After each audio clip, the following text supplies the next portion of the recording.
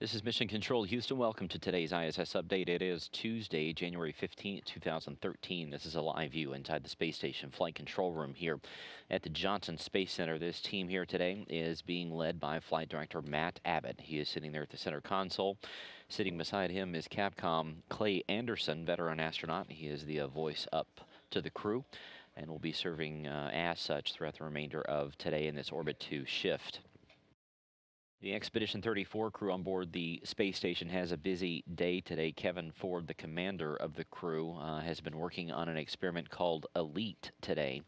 This takes a look at the connection between brain, visualization, and motion while the crew is up on board the space station. Obviously, your motor skills and how you react to things is a little bit different up in space than it is here on Earth. So what they do is they set up a camera and record in 3 dimensions the motion of the crew members and how they react going through this type of experiment. They even take a look at how crew members would catch a baseball or something like that up on orbit, because as it happens, our brains are extremely wired to deal with gravity, and even though the crew members know that they're up in space, their brains sometimes still process things as if gravity still had an effect on things. So what they do is they study this, and hopefully will lead to better ergonomics and better spacecraft design in the future. So Kevin Ford will continue to work on that for the next couple of hours.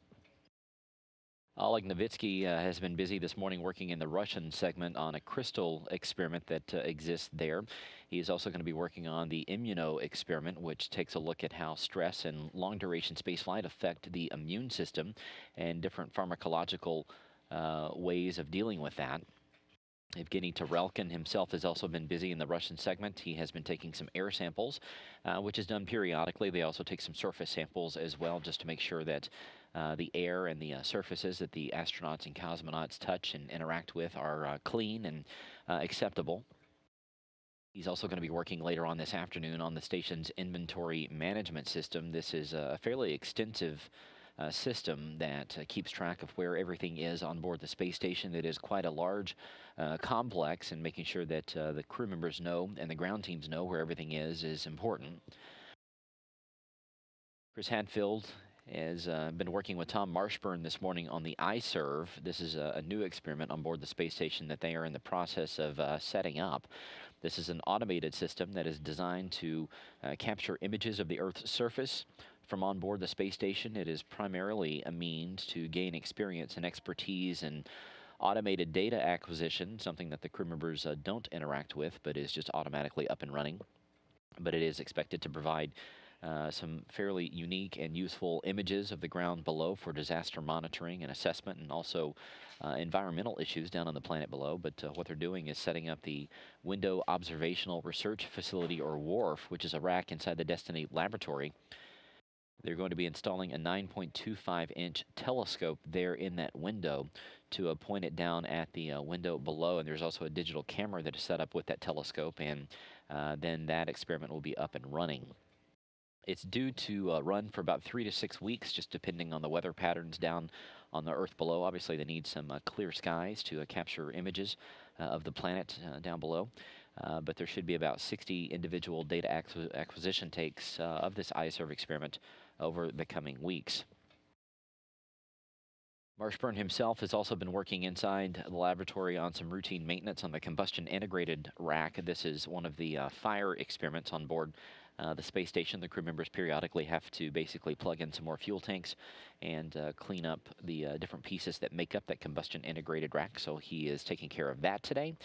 And also beginning later on this afternoon, after we're off the air, activities will continue on the robotic refueling mission, or RRM. That activity began yesterday, will continue throughout the week. It is out there on the far right-hand side of the station's truss structure.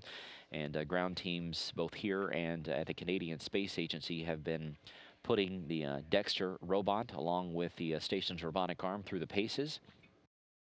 What this RRM does is it's about the size of a washing machine, and there's different tasks and different attachments there on the end of that. Dexter goes up there and pretends like it's servicing a satellite far out in orbit.